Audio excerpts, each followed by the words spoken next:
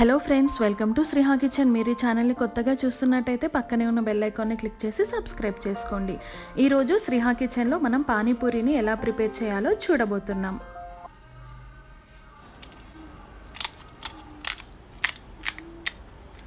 ఇక్కడ చూసారుగా పూరీలు ఎంత పర్ఫెక్ట్గా ఎంత క్రిస్పీగా ఉన్నాయో.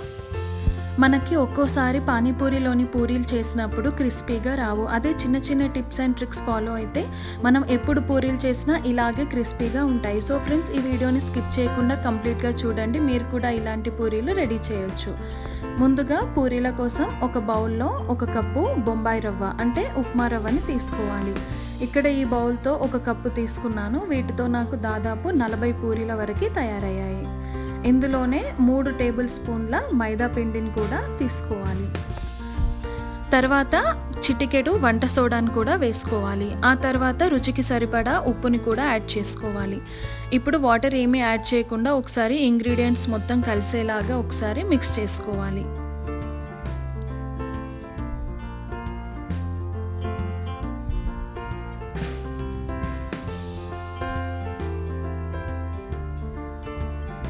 ఆ తర్వాత ఇందులో గోరువెచ్చని వాటర్ని యాడ్ చేస్తూ పిండిని కలపాలి.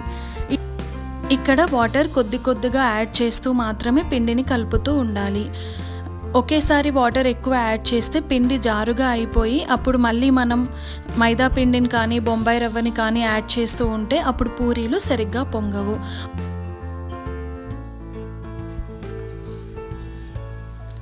రవ్వ వాటర్ని త్వరగా అబ్జర్వ్ చేస్తుంది కాబట్టి ఇక్కడ పిండిని మరీ గట్టిగా కాకుండా ఇలా కొంచెం జారుగా కలిపెట్టుకుంటే సరిపోతుంది. ఇలా కలిపెట్టుకున్న పిండిని ఇలా ఒక తడి క్లాత్ వేసి అరగంట పాటు నానబెట్టుకోవాలి. ఇప్పుడు మనం పానీని ఎలా ప్రిపేర్ చేసుకోవాలో చూద్దాం. దానికోసం ముందుగా బౌల్లో చిన్న నిమ్మకాయ సైజు చింతపండుని తీసుకొని అందులో కొంచెం వాటర్ని యాడ్ చేసి నానబెట్టుకోవాలి. ఆ తర్వాత మిక్సీ జార్ తీసుకొని అందులో 1/4 కప్పు పుదీనా, 1/4 కప్పు కొత్తిమీరను వేసుకోవాలి. ఆ తర్వాత అందులోనే చిన్న అల్లం ముక్క, 2 పచ్చిమిర్చిని కూడా వేసుకొని మెత్తటి పేస్ట్ లాగా తయారు చేసుకోవాలి. ఆ తర్వాత ఇందులోనే మనం నానబెట్టుకున్న చింతపండులోంచి 1/2 కప్పు చింతపండు గుజ్జును కూడా ఇందులో వేసి బాగా మెత్తగా గ్రైండ్ చేసుకోవాలి. ఇప్పుడు ఇలా గ్రైండ్ చేసిన పేస్ట్ని ఒక బౌల్లోకి తీసుకోవాలి. ఇక్కడ నేను పేస్ట్ని చాలా మెత్తగా గ్రైండ్ చేసుకున్నాను కాబట్టి వడకట్టుకోవట్లేదు. అదే మీరు కావాలి అంటే దీన్ని వడకట్టుకునైనా తీసుకోవచ్చు. ఇప్పుడు ఇందులో 1 గ్లాసు వాటర్ని కూడా యాడ్ చేసుకోవాలి. తర్వాత రుచికి సరిపడా ఉప్పు, చిటికెడు చాట్ మసాలా, కొంచెం కారంని కూడా యాడ్ చేసి ఒకసారి బాగా మిక్స్ చేసుకోవాలి. ఇది ఒకసారి మిక్స్ చేసుకున్నాక ఒకసారి పులుపుని చెక్ చేసుకొని కావాలి అంటే మరి కొంచెం వాటర్ని కూడా యాడ్ చేసుకోవచ్చు. అంతేనండి, మన పానీ రెడీ అయిపోయినట్టే. ఇప్పుడు మనం ఆలు స్టఫింగ్ ఎలా ప్రిపేర్ చేయాలో చూద్దాం. దానికోసం ముందుగా కుక్కర్లో 3 బంగాళాదుంపల్ని వేసి రుచికి సరిపడా కొంచెం సాల్ట్ని కూడా యాడ్ చేసి మూత పెట్టి 4 విజిల్స్ వచ్చే వరకు బాగా మెత్తగా ఉడికించుకోవాలి. అవి ఉడికిపోయాక అదే కుక్కర్లో 4 గంటల పాటు నానబెట్టుకున్న వైట్ బఠానీని కూడా అందులో యాడ్ చేసుకొని ఇవి కూడా మెత్తగా ఉడికించుకోవాలి. 4 విజిల్స్ వస్తే సరిపోతుంది. ఇక్కడ వీటి బదులు గ్రీన్ బఠానీనైనా యాడ్ చేసుకోవచ్చు, కానీ మనకు పర్ఫెక్ట్గా స్ట్రీట్ స్టైల్లో ఫ్లేవర్ రావాలి అంటే మాత్రం వైట్ బఠానీని తీసుకుంటే ఆ ఫ్లేవర్ వస్తుంది. ఇప్పుడు ఒక బౌల్లో ఉడికించిన బంగాళాదుంపల్ని తీసుకొని మెత్తగా స్మాష్ చేసుకోవాలి. ఆ తర్వాత ఇందులోనే మనం ఉడికించుకున్న బఠానీని కూడా యాడ్ చేసుకోవాలి. ఈ వీడియోలో చూపిస్తున్నట్టుగా బఠానీని ఇలా మెత్తగా ఉడికించుకోవాలి. ఆ తర్వాత ఇందులో రుచికి సరిపడా ఉప్పుని, 1 టేబుల్ స్పూన్ కారంని కూడా వేసుకోవాలి. తర్వాత 1/2 టేబుల్ స్పూన్ పసుపు, 1/2 టేబుల్ స్పూన్ జీరా powder, 1/2 table spoon chaat masala, 1/2 table spoon ధనియాల పొడి కూడా వేసుకోవాలి. ఆ తర్వాత కొంచెం కొత్తిమీర, సన్నగా తరిగిన మీడియం సైజ్ ఉల్లిపాయ ముక్కల్ని కూడా వేసుకొని ఇదంతా కలిసేలాగా బాగా మిక్స్ చేసుకోవాలి.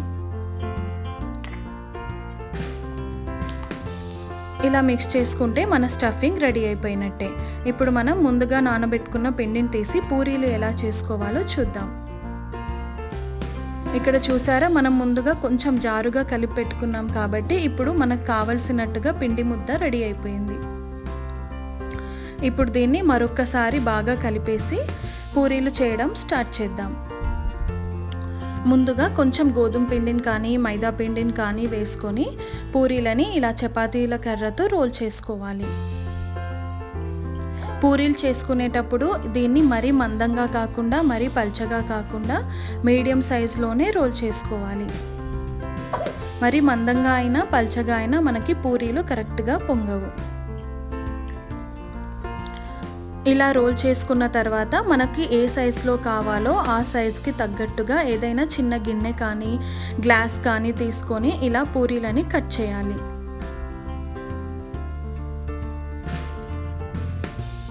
ఆ తర్వాత మిగిలిన పిండిని ఇలా తీసేస్తే మనకి కావలసిన పూరీలు రెడీ అయిపోయినట్టే. ఇప్పుడు వీటిని ఒక ప్లేట్లోకి తీసుకుందాం. ఇక్కడ పూరీలు మరీ సన్నగా కాకుండా లావుగా కాకుండా ఈ వీడియోలో చూపిస్తున్నట్టుగా ఈ విధంగా ఉండాలి.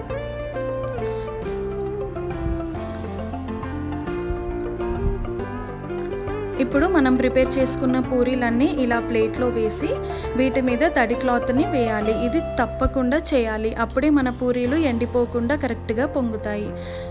అది పక్కన పెట్టేసి ఇప్పుడు మిగతా పూరీలను కూడా ఇలాగే ప్రిపేర్ చేసుకోవాలి.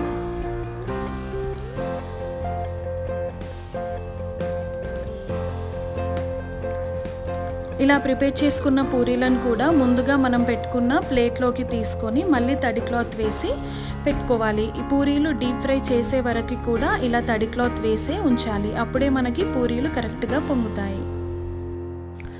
ఇప్పుడు స్టవ్ వెలిగించి ఒక ప్యాన్ పెట్టుకొని అందులో డీప్ ఫ్రైకి సరిపడా ఆయిల్ని వేసుకోవాలి. ఆయిల్ కొంచెం వేడయ్యాక మనం ప్రిపేర్ చేసుకున్న పూరీల్లోంచి 4 పూరీలని మరో ప్లేట్లోకి తీసుకోవాలి. అలా తీసుకున్న తర్వాత మిగిలిన పూరీల మీద మళ్ళీ క్లాత్ని వేసేయాలి.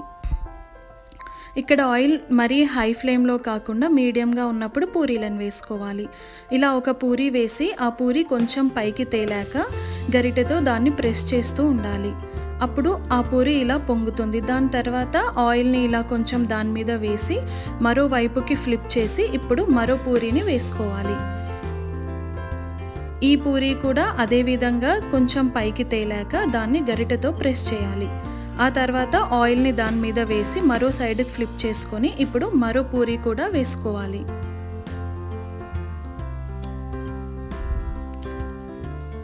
ఇలా ఈ పూరీ కూడా పొంగాక దీన్ని మరో సైడ్కి ఫ్లిప్ చేసేసి ఇప్పుడు మరొక పూరీని యాడ్ చేసుకోవాలి.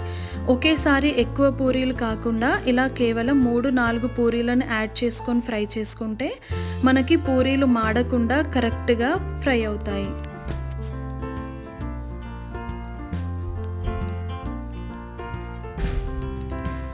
ఇలా మనం ముందు వేసుకున్న పూరీలు ఆల్రెడీ ఇలా గోల్డెన్ బ్రౌన్ కలర్లోకి వచ్చి ఉంటాయి.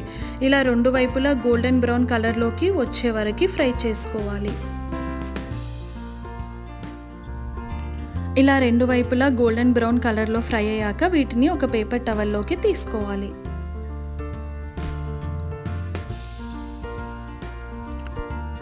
అదే విధంగా మిగతా పూరీలను కూడా ఒక్కొక్కటిగా వేస్తూ ఫ్రై చేసుకోవాలి. ఇక్కడ ఆయిల్ మరీ హై ఫ్లేమ్లో ఉంటే వేయగానే పూరీలు ఎర్రగా అయిపోయి మాడిపోతాయి. మరి లో ఫ్లేమ్లో ఉన్నా కూడా పూరీలు పొంగవు. అందుకే మీడియం ఫ్లేమ్లో ఉంచి స్లోగా ఈ పూరీలని కాల్చుకోవాలి. అప్పుడు ఎంతసేపు అయినా కూడా ఇవి మెత్తబడకుండా చాలా క్రిస్పీగా చాలా బాగుంటాయి. ఇదే ప్రాసెస్లో మిగతా పూరీలను కూడా కాల్చుకుంటే మన క్రిస్పీ పూరీలు రెడీ అయిపోయినట్టే. మనం ఎప్పుడు పూరీలు చేసినా కూడా ఇలా క్రిస్పీగా రావాలి అంటే కేవలం 5 చిన్న టిప్స్ పాటిస్తే సరిపోతుంది. అవేంటో నేను మీకు మరొకసారి చెప్తాను. మొదటిది, మనం పిండి ఇలా కొంచెం జారుగా కలుపుకుంటే అది నానాక మనకి కావలసిన విధంగా తయారవుతుంది. రెండవది, ఈ పిండిని తప్పకుండా మనం తడి క్లాత్ వేసి అరగంట పాటు నానబెట్టుకోవాలి. మూడవది, పూరీలని మరీ పల్చగా కాకుండా సన్నగా కాకుండా ఈ విధంగానే ప్రెస్ చేసుకోవాలి. నాలుగవది, ఆ పూరీలు ప్లేట్లో వేసుకున్నాక తప్పకుండా ఇలా తడి క్లాత్ని మాత్రం వేసి పెట్టుకోవాలి. ఐదవది, మనం పూరీలు కాల్చుకునేటప్పుడు ఆయిల్ మాత్రం హై ఫ్లేమ్లో కాకుండా లో ఫ్లేమ్లో కాకుండా మీడియం టు హై ఫ్లేమ్ మధ్యలో ఉంచి ఇలా ఒక్కొక్కటిగా వేస్తూ పూరీలను కాల్చుకోవాలి. అంతేనండి. ఈ చిన్న టిప్స్ పాటిస్తే మనకి పూరీలు చూడండి ఎంత క్రిస్పీగా వస్తాయో.